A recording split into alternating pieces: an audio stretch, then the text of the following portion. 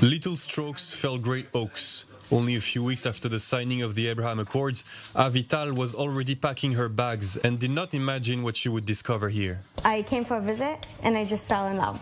And the place here was so welcoming. The UAE community was very open and very helping in anything that we need. Even though the situation was becoming unbearable for her, the 37-year-old Israeli says she did not leave her country for another. Because of COVID, it wasn't so easy living there.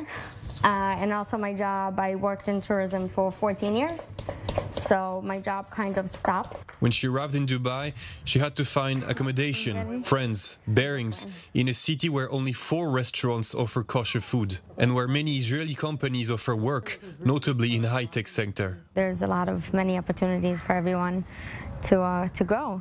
And I think that it's going to be a very big Jewish community soon. Avital was able to find a job in a government structure with the help of Rabbi Levi Duchman, who's been in the Emirates for a decade. Our community here is probably one of the fastest Jewish communities in the world. What usually takes a decade for other communities, we do in under a year. So, of course, we could only do that with the strong involvement of our community members. More than 1,000 Israelis have already done what Avital did, and all are experiencing remarkable integration. If we understand that we all want to, at the end of the day, live in peace, I think that it's a big jump. I think this place is amazing. It feels like home.